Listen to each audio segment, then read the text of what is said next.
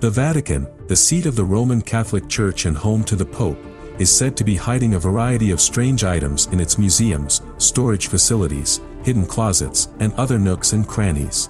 These items are said to include secret books, items, relics, historical artifacts, mysterious devices, and other objects. The Chronovisor, a claimed time viewer that could see into the past and allow its operator to take images as proof, is one that appears frequently like the time machine it is purported to be. This invention, for reasons unknown to me, began to be discussed quite often on the internet. Could it be that the Chronovisor is being sought for in plot speculations for the upcoming Indiana Jones film, under the title Indiana Jones and the Dial of Destiny, starring Harrison Ford? All the rumors about this mysterious device point to the possibility of time travel, in other words, the ability to see past or upcoming events in the history of mankind. Could it be because Pope Benedict XVI passed away? Benedict XVI, according to many, intended to return the Catholic Church to more traditional teachings, values, and rituals. Is there a link between the Indiana Jones film's long-running artistic conflicts with the Nazis, and young Joseph Ratzinger's forced membership in the Nazi Party's Hitler Youth Wing? Another possible explanation for the relationship to Benedict is that Marcello Pellegrino Ernetti, the purported creator of the Chronovisor, was a former Benedictine monk. Let's look into this mysterious and incredible story.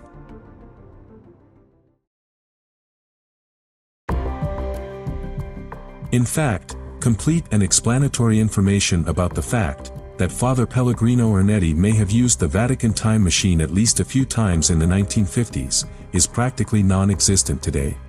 The whole story is shrouded in mystery. But on the surface, one disturbing question remains. How did the Benedictine monk acquire the knowledge and tools needed to build and use the Chronovisor? Marcello Pellegrino Ernetti, born in 1925, joined the Benedite order in 1941 at the age of 16. He was a Roman Catholic priest during World War II. As a priest, Father Ernetti became an exorcist as well as a musician, music theorist, and physicist. It was in this last capacity, due to the end of the war, that Ernetti's father may have entered the world of time travel machines. After the war in 1952, Ernetti claimed he was working in the electroacoustics laboratory of the Catholic University, when a bulky tape recorder suddenly emitted what he believed was the sound of his dead father's voice giving him support. Pope Pius XII reportedly told him, the Vatican might benefit from such an integration of science and faith when he brought this to him in Rome. Ernetti disclosed to a different priest in the 1960s that he joined an exclusive circle of scientists and serious thinkers that included 12 people. According to rumors about Ernetti, the inventors of the Chronovisor included the famous former Nazi-turned-American rocket scientist Wernher von Braun and the Italian physicist Enrico Fermi. And here again the question arises. How did a monk become a member of this privileged group? He is said to have used his understanding of old music theory, as well as exorcism, to construct current physics ideas.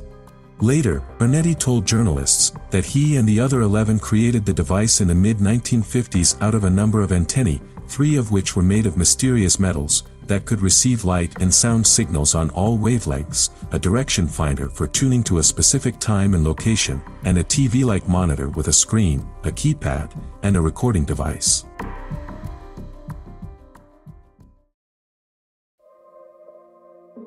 "12 participants in the invention, such as scientists, philosophers, and innovators, stared at the screen over and over again, periodically changing time periods," as Ernetti later told the media.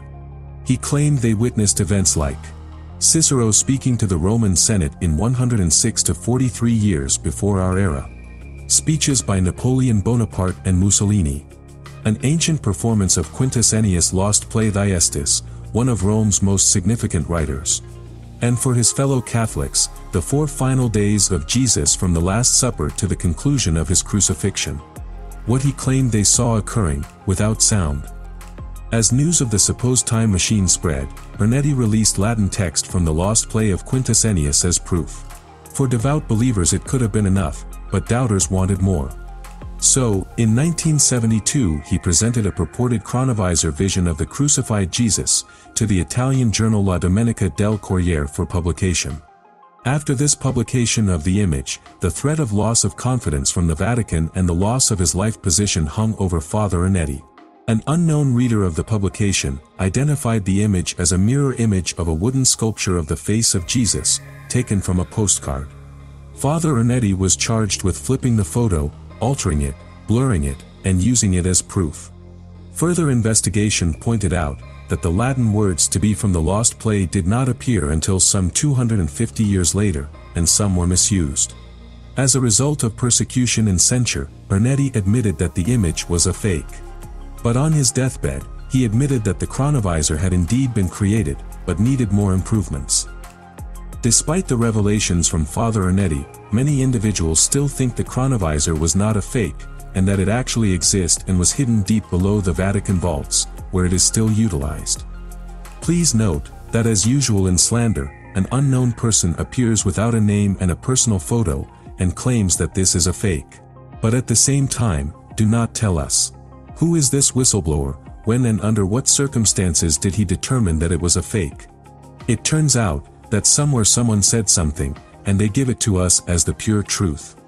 If this is true about the chronovisor created, could Pope Benedict XVI have used it?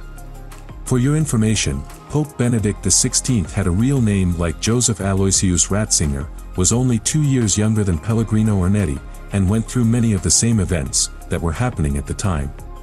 Joseph Ratzinger was a thinker but not a physicist in his capacity as a Jesuit educator.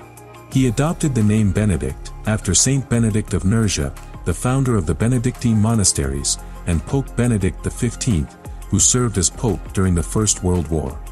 Most people will remember Benedict XVI for resigning from office rather than remaining in it till he passed away. Could he have used the chronovisor to make such a choice? To find out, we may have to wait until new secret documents from the Vatican emerge. If the chronovisor exists, is it due to the reduction in membership of the Vatican Catholic Church in recent years?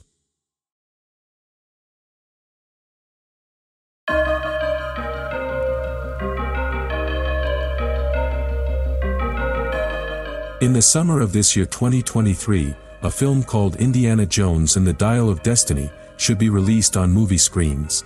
The film is quite ambiguous, and as we already know, we as viewers are often presented with truthful clues in films. Given the events that are associated with the monk and the chronovisor, something tells me that the author of the film with Indiana Jones received much more information about the events with the chronovisor, on the basis of which they created a new exciting film. We can only wait for the release of the film and conduct our own analysis of events. I am sure that the film will bring new impressions about the information received.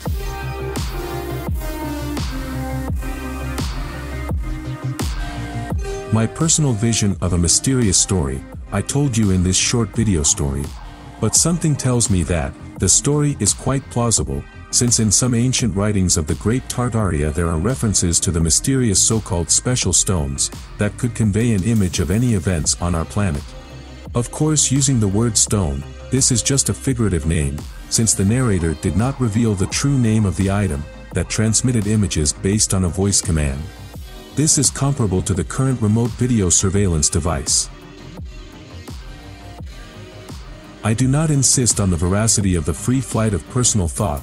Let each of you decide for himself where is the truth and where is the lie. If you liked this video, subscribe to our channel and share this video with your friends. Perhaps some of you will be able to supplement this story with your personal story. Thank you for watching this video to the end. Stay with us. It will be interesting.